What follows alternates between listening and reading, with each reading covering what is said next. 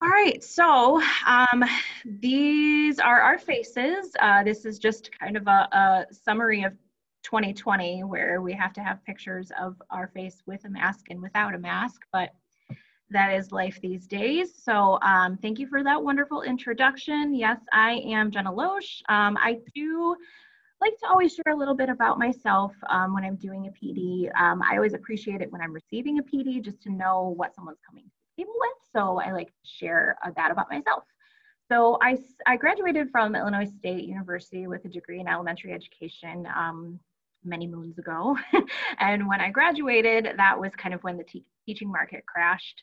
So I ended up working as a paraprofessional for 3 years, and I worked in District 93.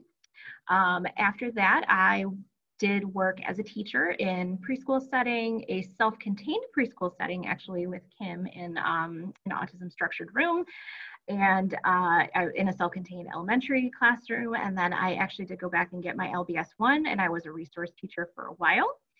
Somewhere in that time, I started as an ABA therapist part-time after school. I had no idea what ABA was when I filled out the job application, but I figured it out, and that was home and clinic-based. And then in 2014, I went back and I became a board-certified behavior analyst. And I worked as a clinic-based BCBA for 5 years. It was mostly clinic and some in-home behavior therapy. And this is actually my second year on the case instructional support team.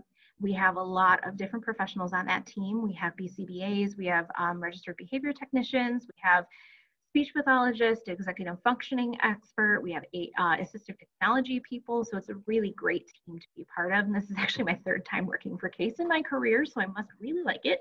I also work full-time in Glen Ellyn District 41 as their behavior specialist. And this is also my second year doing that. And I also just wanted to tell everyone, I do not care if you turn your camera off. I know some people are more comfortable with cameras off if you're eating or you have kids in the background or whatever. That does not bother me, so go right ahead. I can't see you anyway. So our topic is about remote learning. And I know people are saying, well, we've been doing this for a year. And actually it's coming up on a year. I believe March 13th was the year that my district went full remote. Or the last day before we went full remote. So it's hard to believe it's been a year. It's been a year of constant changes. Remote learning, the whole concept is not new because we started in March with e-learning. That was a lot different. That was everybody kind of, this was something new. We were kind of flying by the seat of our pants. We didn't really know what was going on. So it wasn't super structured like it is now. It's changed. The real remote learning started this year, and it started in August. And that's when things became much more structured.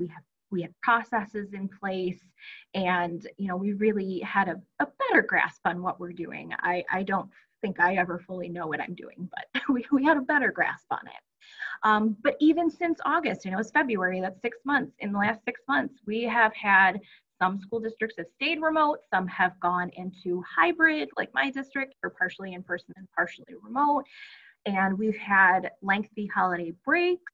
We've had to go on adaptive pauses. I know my district has chosen to go on adaptive pauses.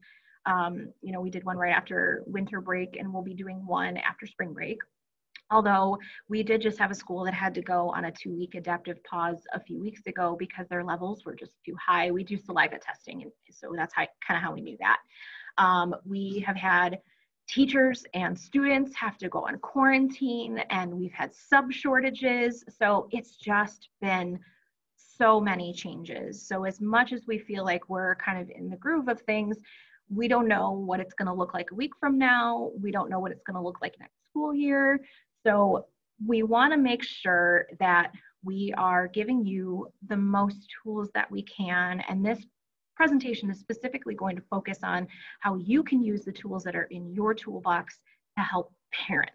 Because as with it and more confident that we might be with this, a lot of parents still are not. And we have parents that are moving to different districts in this time where they may have been hybrid and they're moving into fully remote, or we have children that are aging into the education system all the time and starting with preschool, and maybe their preschool is still remote. So there's just a lot of different changes going on. And the feedback that we've gotten by and large is that parents are still not crazy comfortable with this. So hopefully we can help with that.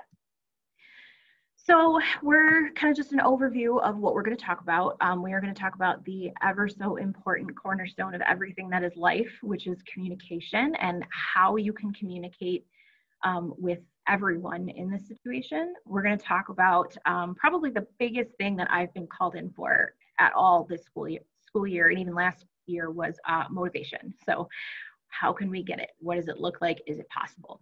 We're going to talk about how to build success in this environment. And I know that we have deadlines and grade books and we're just so pressured and, you know, it seems impossible. I've heard the word regression so many times from parents, from teachers, just everybody's concerned about it. So we're going to talk about how we can start to build success or keep building success. And then just some things to remember at the end. You know, I know everybody's in a different situation as far as the district goes right now, but just some general things to remember and some parting thoughts to maybe explore after we leave today.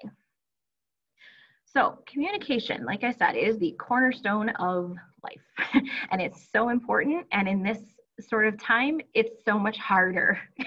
There is constant miscommunication because so much more is done via email, via text than ever before. And there is just so much room for failed communication or miscommunications. And that's with, you know, you are communicating with parents, but you're also communicating with each other. You're communicating with your administration and with your students. And quite honestly, it's exhausting and sometimes it just breaks down. So that kind of leads me into the most important thing that I think to keep in mind when you are communicating with anyone and just being in this situation in general is being trauma informed. And I know that trauma informed education has been kind of a hot topic the last few years, so you may or may not have done some PD on it. I know I've given PD on it in my district, so I'm not going to go into all of it because we could be here for hours and we don't have that kind of time, but so we're just going to talk about it a little bit loosely. But keep in mind that this whole year we have been through a prolonged traumatic experience and it keeps changing. And it's relative, the level of trauma that it feels like to each person. You know, we have people who are losing jobs and losing loved ones. I know my fiance was in the hospital.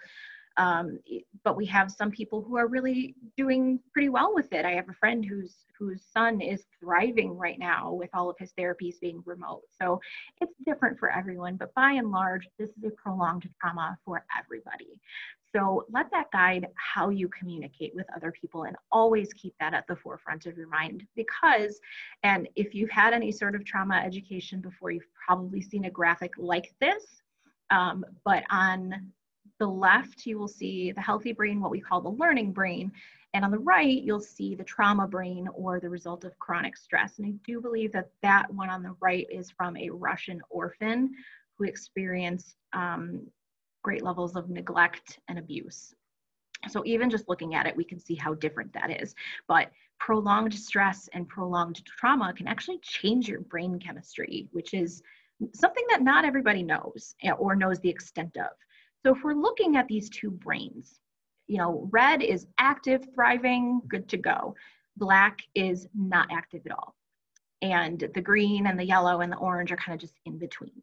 So I'm really going to draw your attention to the front of the brain, which is at the top. If you notice in the brain on the left, that healthy learning brain, there is a lot of red. Things are moving and grooving like they should be. And if you look at the brain on the right, there's not a lot of red and there's some black and it's faint green or yellow, but there's just not a lot of movement, not a lot of action in there.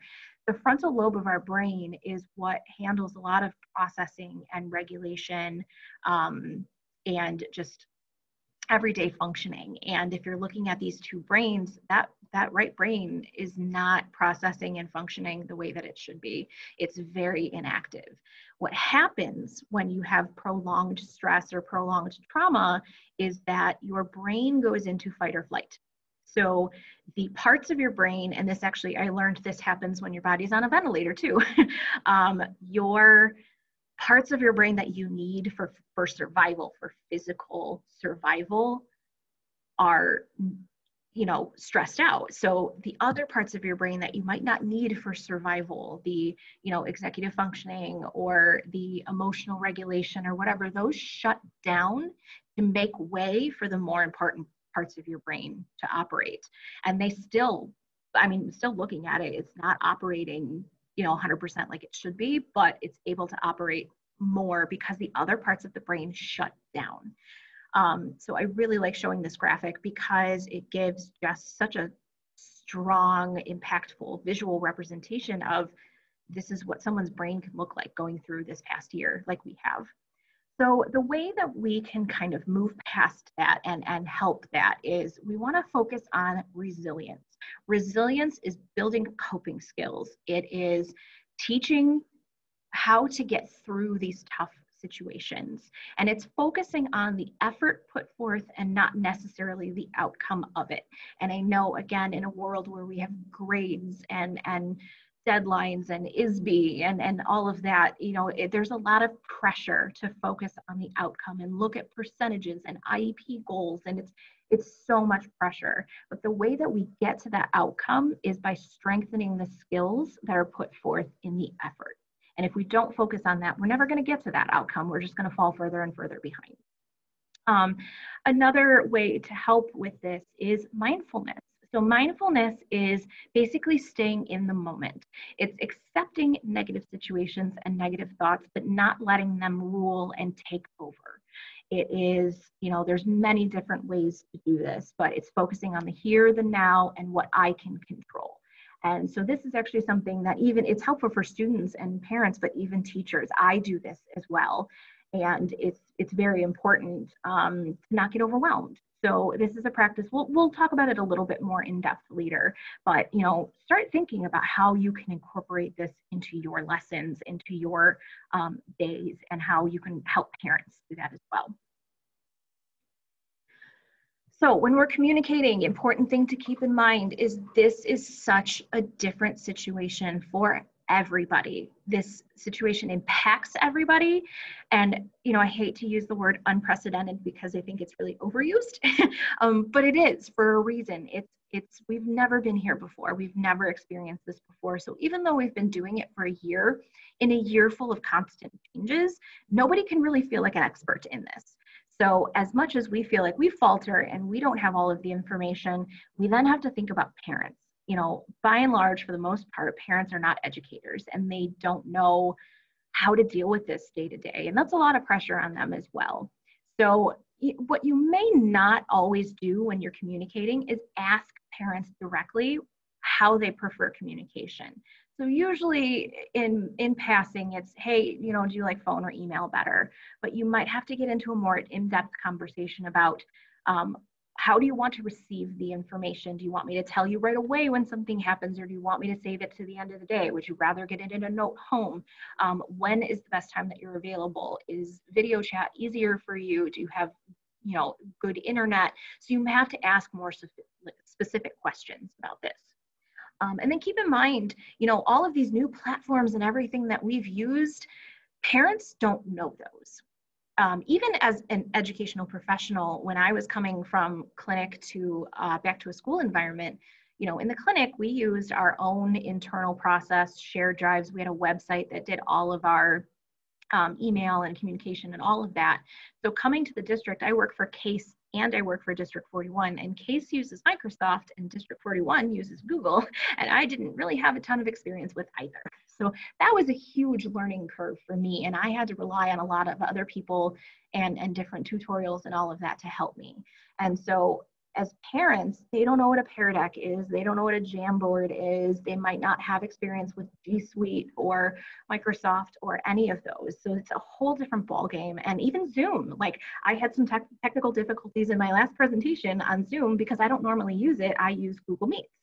So it's just different and it's intimidating. Technology can be intimidating. And I don't know how many of you feel that way, but I definitely feel that way. And my fiance is in IT, so I shouldn't be intimidated, but I am. So sometimes you're gonna have to teach parents how to use your platforms, and how to use your modes of communication. So you can do this by, you can film a video tutorial for them. You can find a video tutorial online. Screencastify is a great tool that I learned about this year, and it's an extension that you can add onto your browser to just record your screen. Or again, I'm 35 years old and I know how phones work, but I just learned on my iPhone that I can screen record from my iPhone, like literally 2 weeks ago. So, you know, there's always things to learn. So just, you might have to walk parents through this because they might be intimidated, they might not know. Always important when you're communicating to be clear and not leave any room for miscommunication. I know I'm an oversharer, and sometimes that can be annoying, but I'd rather overshare than enter into a misunderstanding.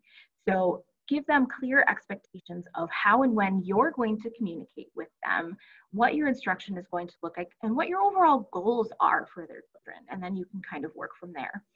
And more than ever, it's probably necessary to contact parents directly, whether it be on the phone or text or video chat or whatever. I know it's hard to build that into your day to do with all of your parents because we don't have a million hours in a day. I wish we did, but it might be necessary to just, maybe if you cut out some of those texting back and forth steps and you just pick up the phone and call them. I know I hate talking on the phone, but sometimes it's very necessary. So you might have to switch that up a little bit too. Like I said, everything keeps changing, and that's tough, and that's tough to adapt and feel like you constantly have to adapt when so many little details are just changing every day. Parents are getting bombarded with district emails and texts and news stories and just, you know, guidelines from the CDC and the health department. Like, everything is always changing. So what's really helpful is if you can give parents the big picture. So talk to them about what your overall goals for instruction are and what your scope of learning is going to look like. Give them an overview. Talk to them about the big important concepts that their kids are going to be learning. So then maybe they have some time to prep, because I know some parents like to go and research and, you know, learn up on that beforehand. Share with them the timelines. How long are we going to be in this unit? When is this due by? What's the pace going to be? You know, we're going to work on this concept for a week and then we're going to move on. And inherently, some things are going to be left by the wayside. Some assignments are not going to get done. Some aspects of things, they're not going to turn in a form, or whatever the case may be. So identify to your parents what the major must-dos are. What do you absolutely need from them? Non-negotiable, can't do without it. And then go from there. Another thing you can do is survey parents regularly. You can use a Google survey, or if you don't, you know, use Google, you can just send home like a paper survey. But get that communication flowing about what they need, what's difficult for them, what are they finding success with, what additional, you know, resources might they want. Open those lines of communication to get that ongoing feedback both ways. So you can send a survey weekly, you can send it monthly, you can send it daily if you want to, but keep that in mind as a tool. So in this remote environment, barriers are even harder to overcome, specifically language barriers. Language barriers, when you are on a screen, it's so much harder to pick up those nonverbal communication things that we have in person. So it's just blown wide open, and we have so many parents struggling with just, you know, we're not literally not speaking the same language. So you can help work with parents to access translation resources. So there's a lot of free apps, there's websites. I mean, I know Google Translate is out there, but sometimes it's not the best, and it's not great for larger translations. There are translators out there who might work pro bono, or you might have one through your district, or there are companies out there that will provide translation services that maybe the district can pay for as you go. And I know in our district, we have an ESL administrator. So that would be a good person to go to as well. But keep in mind that that is going to be a barrier.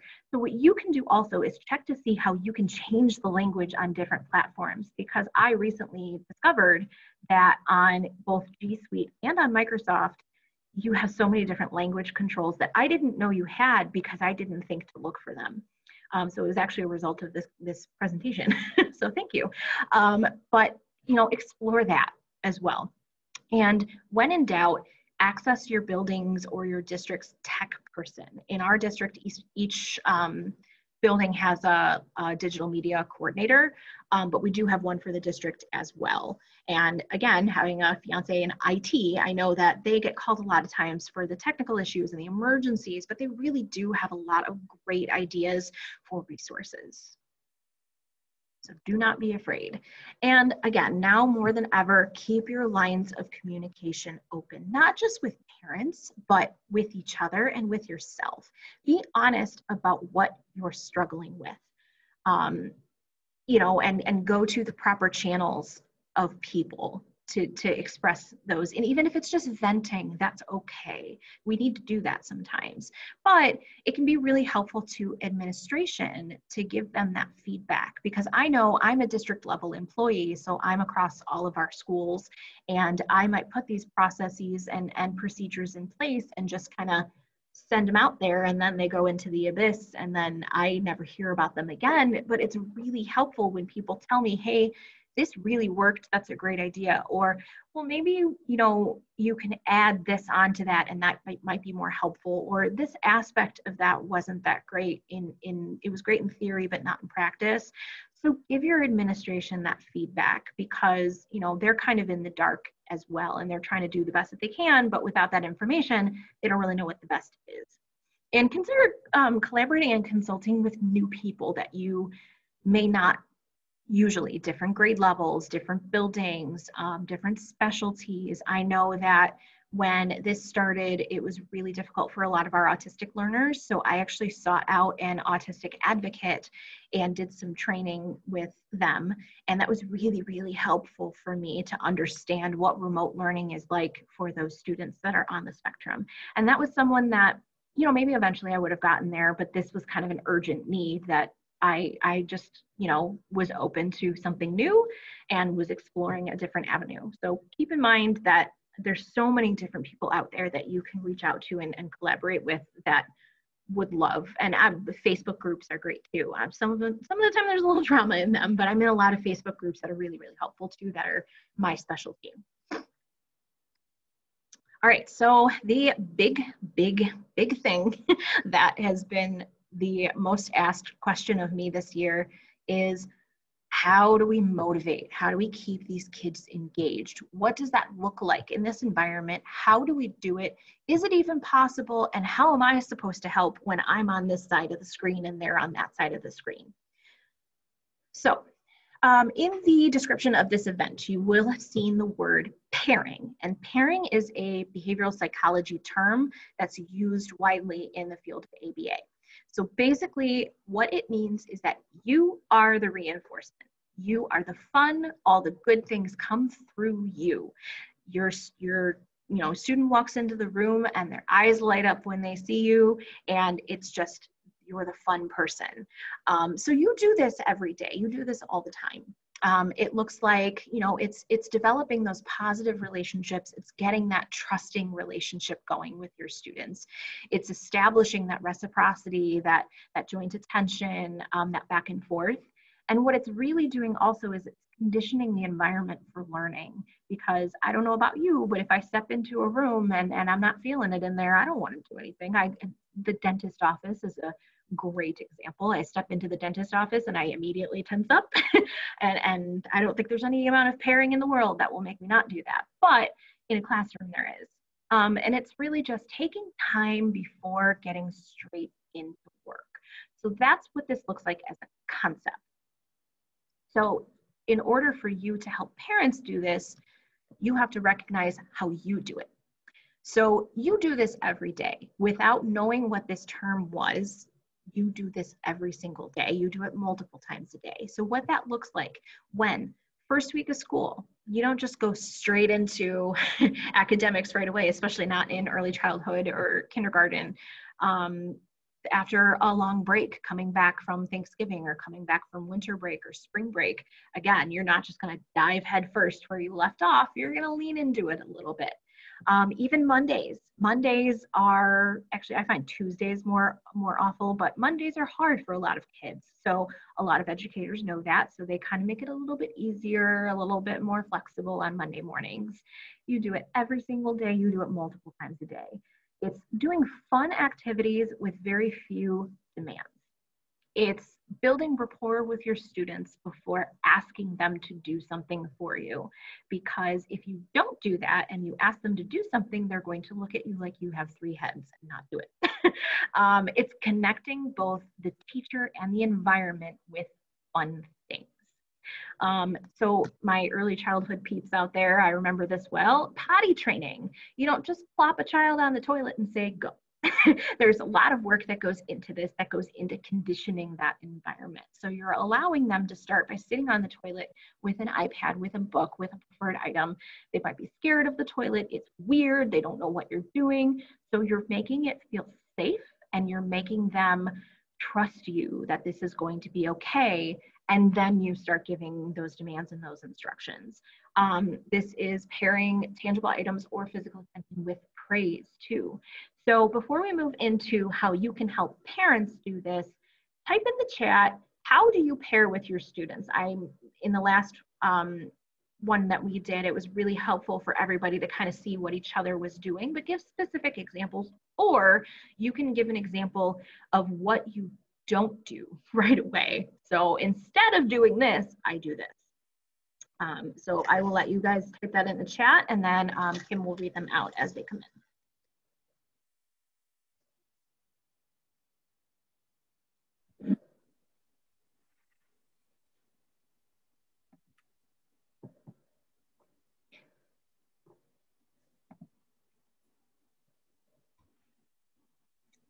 Be shy.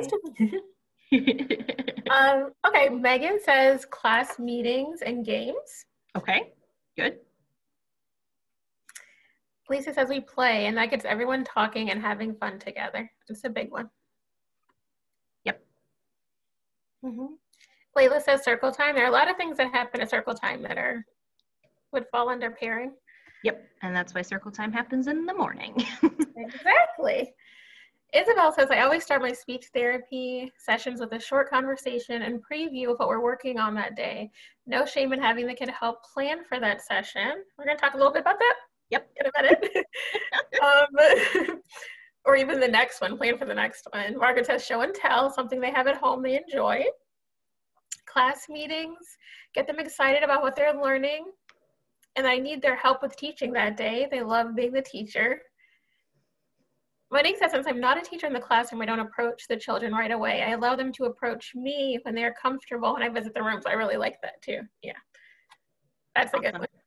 That is a good one. Someone in the last session said, just checking in, how do you feel today? That's opening the door. Kirsten said, try to comment on something that is just about each student, making them feel special. Like we talked about the clothing, you know. Talking about no. Yeah, they were saying last time a lot of them were making sure to compliment, you know, the kids' clothing, because kids, if they get a new shirt or even a haircut, or we said a Band-Aid, they love to talk about Band-Aids. And then there's a story, so it really gets that communication going. Someone said bring their interests into the room. That's really good. Have students greet each other before coming into the classroom. Start relationships at the beginning of the day. Yep.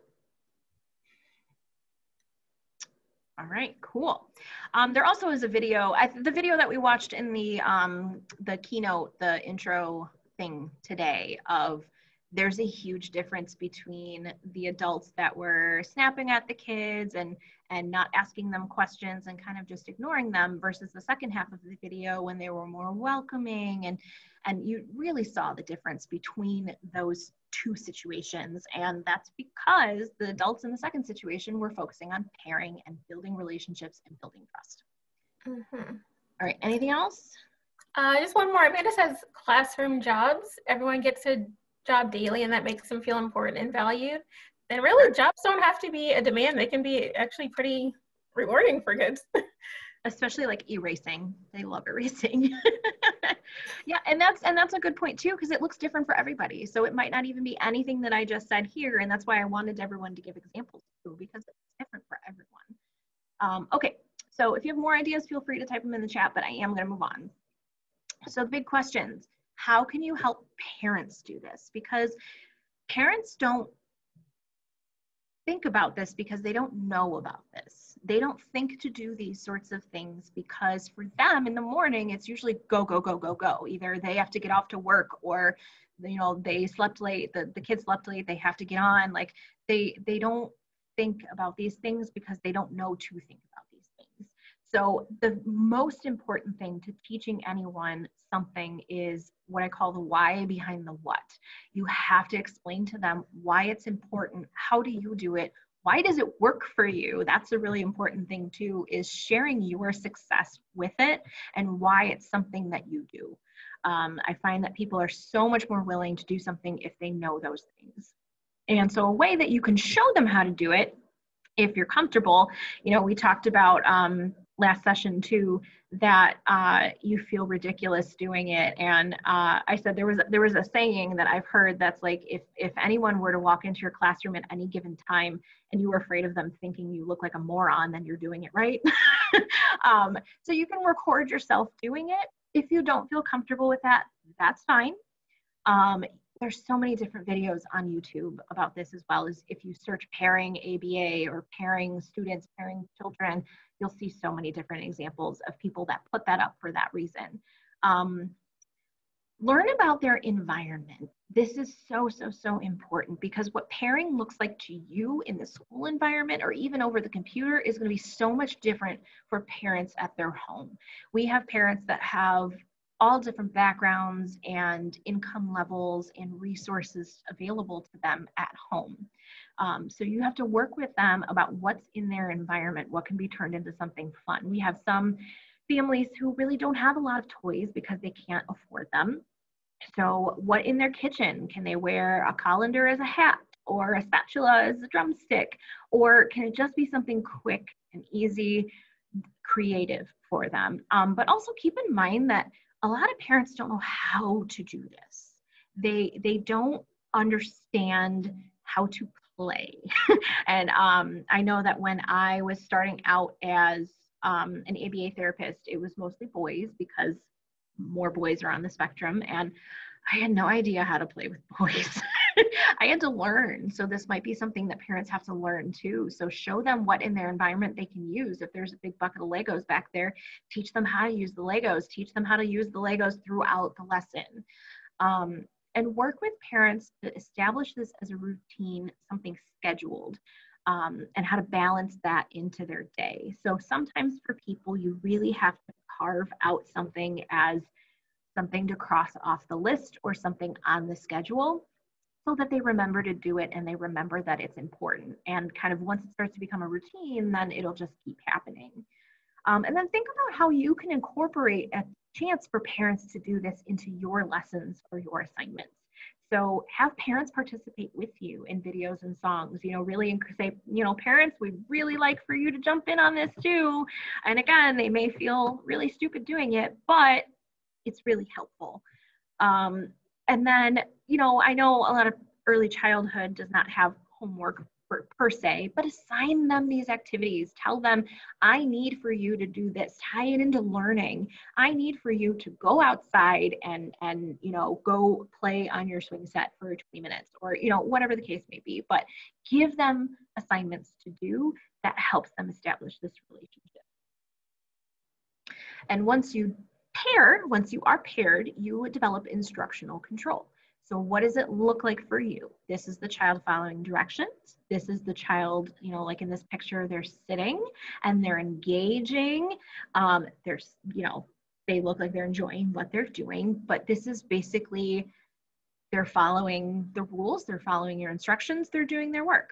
how do you as educators achieve it? You do it by pairing, like we talked about, by setting up the environment and by being consistent. And how can you help parents do it? Again, explaining the why, modeling for them, and even coaching in the moment for them. And I know it gets very awkward, but you can coach a parent through the screen. If it's, like a one-on-one session, like a speech or with resource or something like that, you can help. And I've had to do that too. And yes, it is awkward, but it's very helpful too. All right, so more ways to motivate. Have the children, I know we kind of alluded to this, have the children work with the parents to help create the learning space. Make choices about where they want to sit, what they want it to look like, and even, someone said help involve them in the planning of things. By and large, as human beings, if we're involved in the creation and the kind of back end of things, we're way more likely to be motivated by it and have it help us perform. Reinforcement. This is going to look different at home. It's a lot harder. At school we have token boards and we have physical items in front of us, and we have, we can go run to the gym or whatever the case may be. It's different now. So work with parents to develop a system with whatever resources they have at home. Think about how you can coach them through it, whether it is how to use a token board. And I will explain a token board because I did get that question last time. I just assumed everybody knew. So a token board is basically like a star chart, or you have, 3 things on here, and as you answer each question or do each problem, you get a star or whatever, and then that leads you into the break or the reward or whatever. Teach parents about behavior-specific praise. So again, sometimes you have to coach them through how to talk to their child in the way that you do. So you might say, Johnny, I really like how you're sitting in your chair. That's awesome at school. So teach parents how to do that at home as well, because we oftentimes take for granted when our kids are doing the things that they're supposed to be doing, because that's just what they're supposed to be doing. But we also have to take into account how hard it is for them to do that and show them what we like so they'll do it again. The most important thing to keep in mind right now, and I know that this is so hard for a multitude of reasons, keeping those social emotional needs at the forefront, because we are not going to get anything that is close to a good result if those social emotional needs are not met. I know that teachers and parents are feeling pressure to catch up, and I'm hearing the word regression so much right now, and I know that it's a big worry. But keep in mind too that our kids are learning adapting skills. They're learning how to cope in this ever-changing environment. They're learning technology skills. But if we're not teaching them how to be emotionally adjusted as best they can, then they're not going to engage in those academics, and that hole is just going to get bigger and bigger and bigger. So right now, the basis, the foundation for everything is those social emotional needs. Ways to do this, again, are mindfulness, which we'll talk about, emotions check-ins, either in the beginning of the day, or if you see that they're starting to get a little escalated. I know some people use zones or something like that. And play-based learning, I mean, especially in early childhood. I know that gets harder as you go through, grade to grade to grade, but, really starting out and coaching parents through why it's important to do play-based learning at home as well. Okay, so success. We are able to be successful in this environment. I know you've seen it, and sometimes you have to highlight that for parents, or you have to kind of build them a roadmap of what that's going to look like. Because it's going to be academic, but it's also going to be emotional and social, like we just talked about. So we're going to talk about some environmental supports, some visual supports, and I know that you're probably pretty familiar with these, but more about how you can share and teach them to parents, how to get outside assistance, and you providing resources to them. So environmental supports. The biggest problem that we're coming across is home is now being split. Home is home and home is school home. And it's really hard to tell the difference when that's the same place. So it can be really important to delineate those two. And now for some learners, that might look like I have the same learning space every day. I go there and that's it. But that doesn't work for everyone. So our learners that are on the spectrum, that might really work for. But if we have some that have more attention deficits, change might be really good. So maybe that can look like, you have a rug or a carpet square or a bean bag that they every day get to take with them to a different room, but that sense of consistency that indicates that it's time for school is that item that they take with them. Or it can be a space that's even comfier than normal that they can only go to when it's school time. So maybe it's a big old pile of pillows, or I know that there's like pillows with arms on them, or like big stuffed animals, or something that they only get to do when it's school time. So that way it's even more motivating. We all use in our classrooms usually check-in, check-out systems. So at home, what that can look like is I've advised a lot of parents to have a card that has a front and back. So it can be school on one side and home on the other, red and green. It can be pictures. So when it's time for school, you have the child flip it. And then when it's time for school to be over, you have them flip it back. And that's that concrete visual. And then they can see that throughout their day to know what's expected of them. Or if, in a lot of classrooms, you have the child's picture or their name and they move it from home to school and then back home at the end of the day. Parents can do that at home too. I know at Dollar Tree, they sell those pocket charts, and, parents can just create something themselves. You can create something to send home, but just something that shows the delineation in a visual way. And also creating a routine. I tell parents all the time to use their backpack, use their school supplies, use their lunchbox. It might seem weird because they're not going anywhere, but those items signal school. So if they're using those items like they normally would, that's just another piece of school that is familiar to them and that separates it from the rest of their environment. So if they're using their lunchbox only for lunch, not for breakfast, not for dinner, that's setting it apart. I know most classes, especially pre-K classes, have hello and goodbye songs as like part of their circle time, but maybe, at home they have a special hello and goodbye song that's different that they play at the beginning and the end. Or it doesn't have to be hello and goodbye. It could just be a specific song at the beginning and a specific song at the end, or a movement activity or something like that. And then task strips or schedules, or just, I open my backpack, get out my folder, get out my crayons, sit in my chair. That routine of every single day I have to do this really helps too. The other big money topic is behavior. I am a behavior specialist, so I get asked this a lot. And we're going to kind of talk about the proactive and then the reactive. So proactive, it's always so much better to prevent this behavior before it starts. And when I'm saying behavior, I'm referring to the challenging, escalated behavior we don't really want to see. That's kind of counterintuitive. So choices.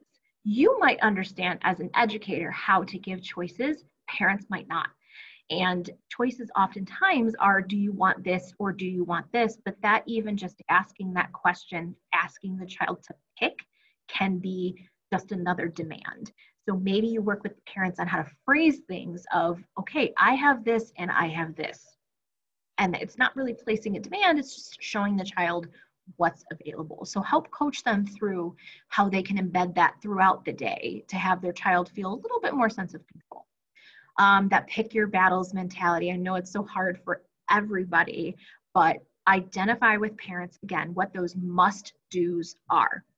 And always prioritize calm and safe over completion. So if something is getting really, really hard, back off a little bit and it's okay.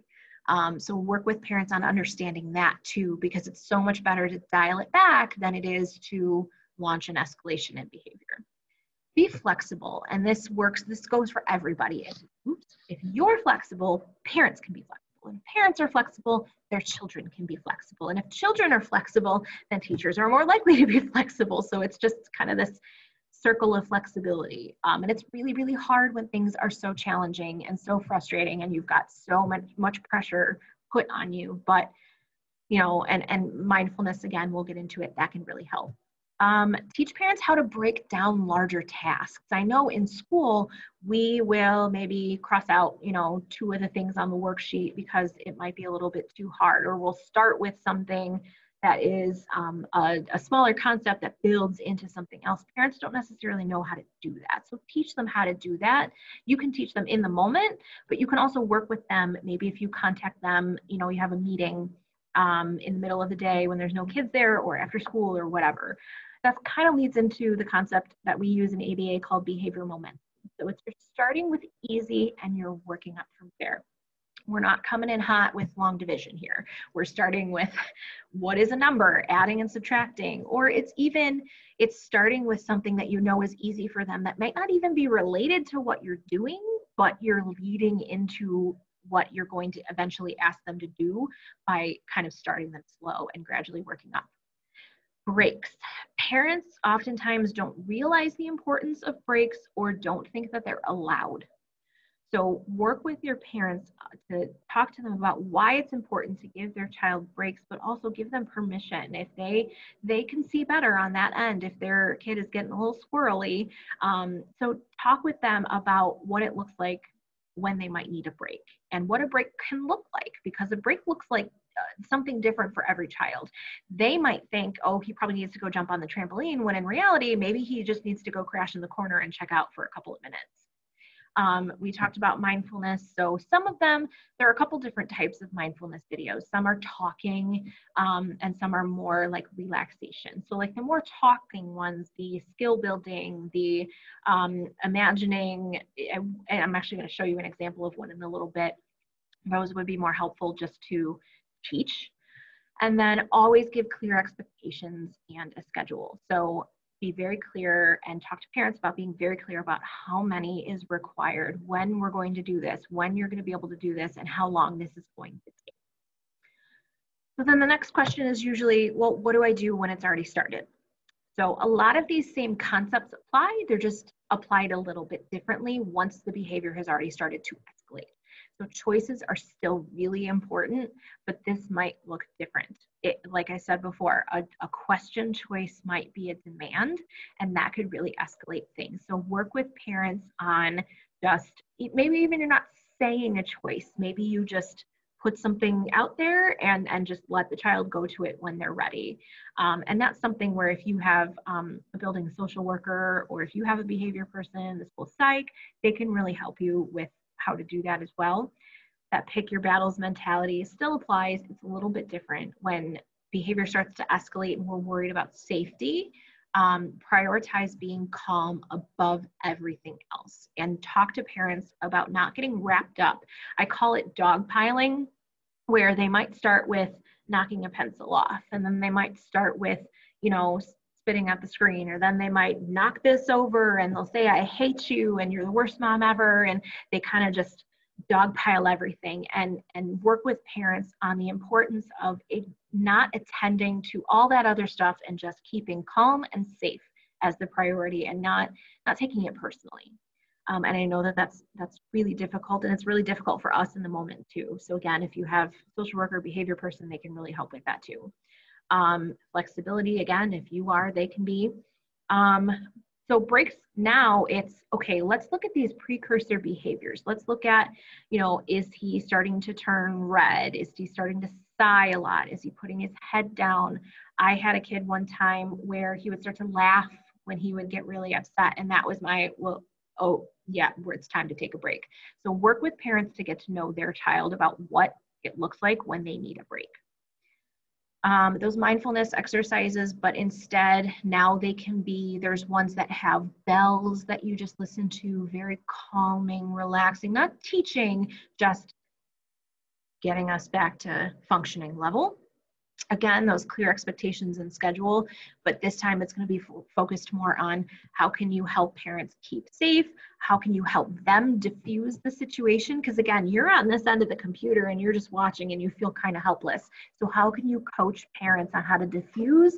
And then once it is diffused, reintegrate, reincorporate back into the lesson.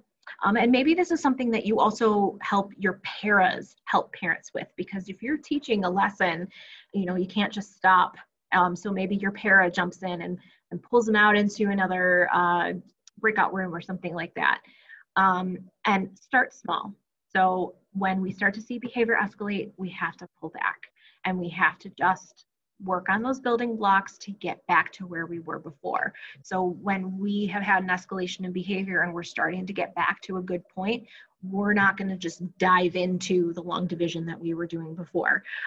We're going to work up to it. And I know early childhood, not a lot of long division. It was meant to be a little over the top example.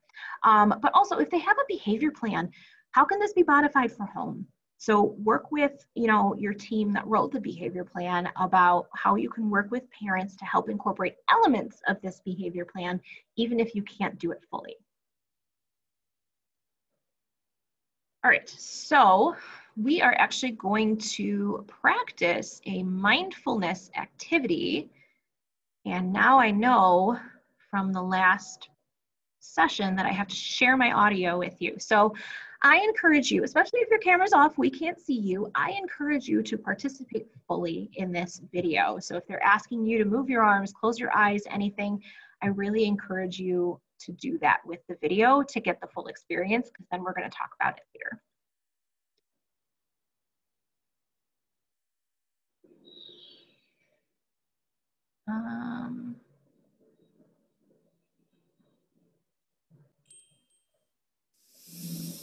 Can you guys hear this, Kim? Yeah, we can hear you. Oh, yay. Rainbow relaxation. In this mindfulness practice, you will be stretching your muscles and breathing deeply.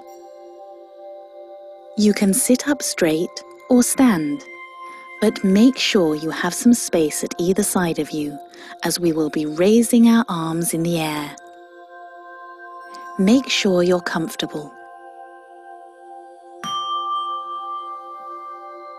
Today, we are going to imagine that we are painting a rainbow in the sky, and your fingers are the paintbrushes. Start with your hands by your side and your palms facing forwards. Now, when you see the red band of the rainbow start to appear, keep your arms straight and trace it upwards with your paintbrushes. Great! Now the red band is painted, slowly bring your arms back down by your sides. Now you need to match your breathing to your painting. So when you raise your hands up for the next colour, take a big breath in, and you can breathe out when you bring your arms back down. Get ready for the orange to appear. Imagine we have dipped our paintbrushes into orange paint. So breathe in and lift the arms up, and slowly back down as you breathe out. Now we're going to paint the yellow band. Imagine we have dipped our paintbrushes into the yellow paint. Breathe in as we paint the yellow band, and lift your arms up. Now breathe out as you drop your arms down. Now the green band. Breathe in as we paint the green band, arms up, and breathe out as you drop your arms down. Now the blue band. Breathe in as we paint the blue band, arms up, and breathe out as you bring your arms back down. Now the indigo band. Breathe in as we paint the indigo band, arms up, and breathe out as you bring your arms back down. And now for the final colour, violet. Breathe in and lift your arms up, and breathe out as your arms come down.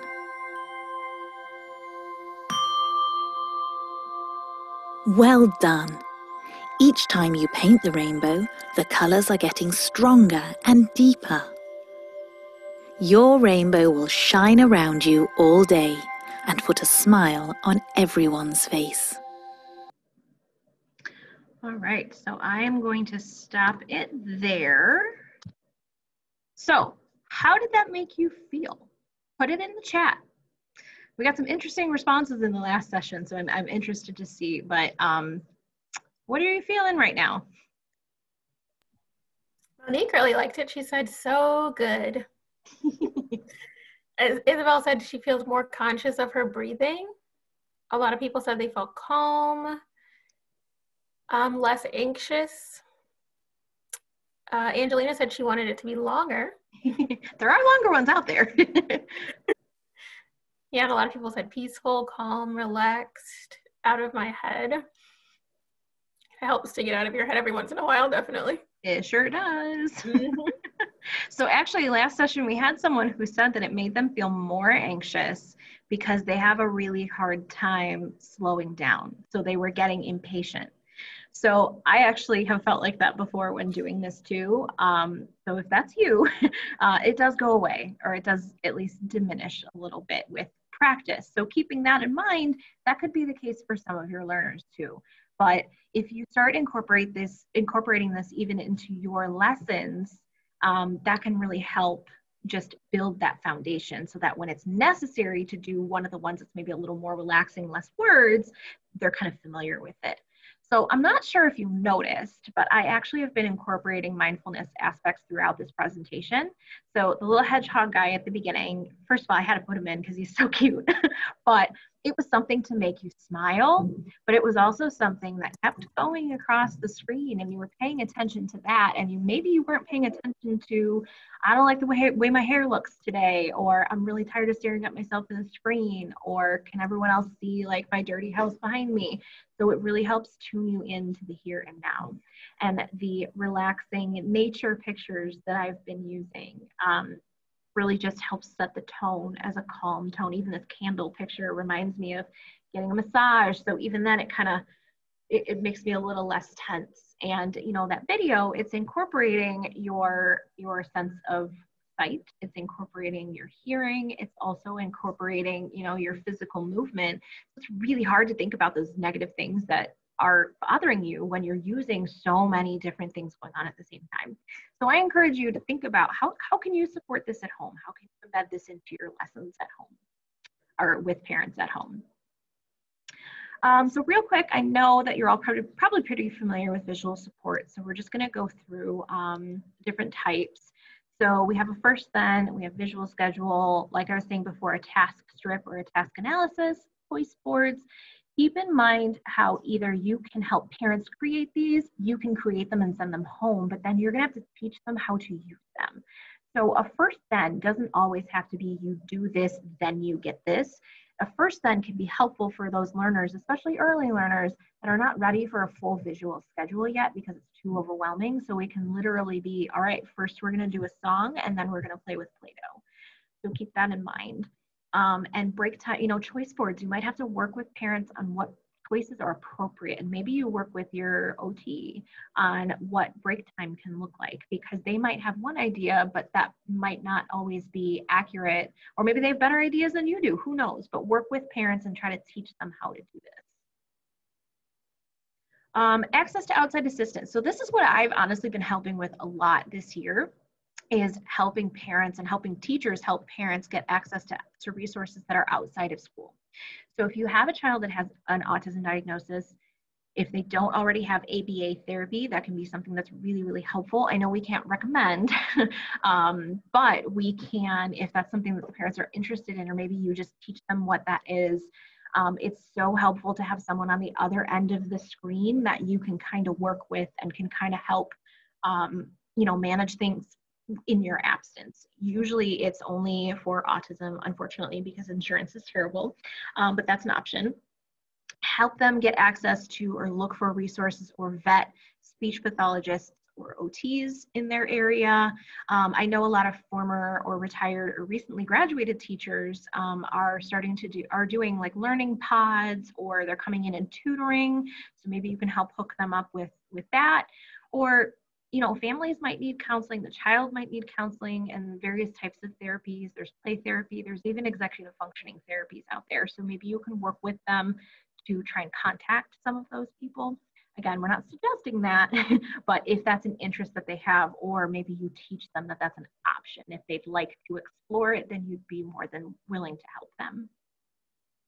And then there is also a resource guide that will be uploaded into this shared drive for Countywide Institute Day. It's also on the CASE website. So if you go under the community tab into Parent University, and then there's a document that says CASE Parent Resources for Remote Learning. And that's a document that is full of, I created that with a social worker in District 93. And it's full of visual supports and translation, trauma-informed care mindfulness, challenging behavior. It's full of so many different resources, websites, videos, all of that. I think it's up to about 6 pages now, and I keep adding to that. So if for some reason the countywide shared drive goes away or you don't have access to it, it's also on the CASE website. And then when I stop sharing my screen, I'm going to drop a link to it in the chat. And then just some general things to remember. So parents can help support generalization and everyday learning opportunities at home. They don't need to be the teacher, but they can help be a facilitator of what you're already teaching. Make your lesson plans realistic and flexible. We have so many families that are going through so many different things, job loss, family loss, just awful situations right now, or they just have multiple kids in remote learning, and that's really hard. So make them realistic and flexible and do what you can to help. Also relieve the pressure, reassure your parents they don't need to know everything to be helpful and to help their child succeed. Reassure them when they're doing something right. When you see that something is working, help give them that positive praise, because we all really love that. Include parents and even the students in your planning and give them examples of how to reinforce these concepts at home. And then just overall, and I know you're doing this, but continue to be mindful, supportive, and understanding of different home environments and situations, because this is just different degrees of difficult for everybody based on their own situation. So I'm going to stop sharing my screen. I'm going to open up if you're comfortable unmuting yourself, or if you just want to type it in the chat. Questions, comments, success stories, things you want to try, just any overall things you want to share. Stop sharing my screen, and then I am going to drop a link to the parent resource guide into the chat box. Jenna, while you're doing that, there was an earlier question if we're able to share the presentation. We are recording it, so they'll be able to see it. We are recording it. I don't know what they're going to do with that. We were asked to record it, but they are, I'm also going to drop a version of this into the shared drive as well, this presentation.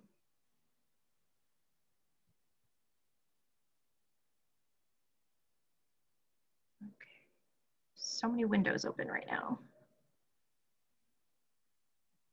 Angelina had a comment. She said she really enjoyed it. It was very organized and prepared. Oh, thank you. I actually really love PowerPoint, so that was actually a form of mindfulness and self-care for me. It's very clear you like PowerPoint. I do. Thank you. I will say you had a lot of like the links all queued up. Like you can tell you're very skilled in PowerPoint. I am not. So I appreciate those who the links were working, the sound was on, it moved very, very well. So as someone who's listening to it, it was very organized and my mind didn't wander. So I appreciate that. Thank you. Thank you. And that actually, it's funny because you said your mind didn't wander. Like, again, in like behavior analysis, there's actually a branch of behavior analysis where you're taught how to like bring people's eyes to certain things and keep people engaged. So I'm really happy to hear that worked, but also like, I just really like PowerPoint. So that's a great compliment. And then also reach out to your building supports. Your paras will probably have really great ideas, and your school social worker, your psychs, talk to your admin. I know like our special ed director also has a background as a lawyer, so she has a much different perspective than a lot of other people might. Reach out to CASE, if you have referrals that you want to do, or if you have a building behavior person. I know BCBAs have not been super in schools up until recently, but it's becoming more of a thing now. So if you have one, then definitely seek that out too.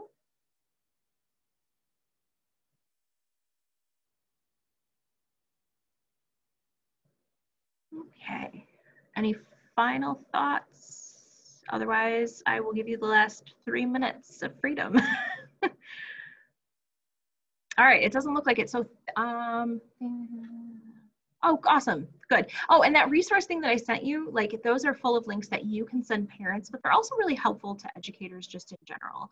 So you don't necessarily have to share them with parents. You can use them to help guide your instruction. But thank you everyone for coming. We really appreciate it. I'm gonna stop recording now.